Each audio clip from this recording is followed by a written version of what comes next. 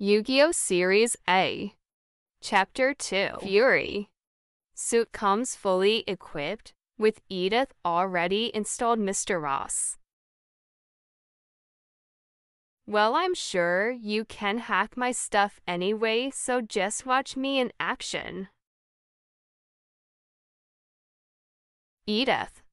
See if you can hack this watch and put your AI capabilities into the watch's protocols along with the suit. So even if they do come back for it. Edith responds, got it. I have full access to the Omnitrix. I'm now uploading our protocols from our database.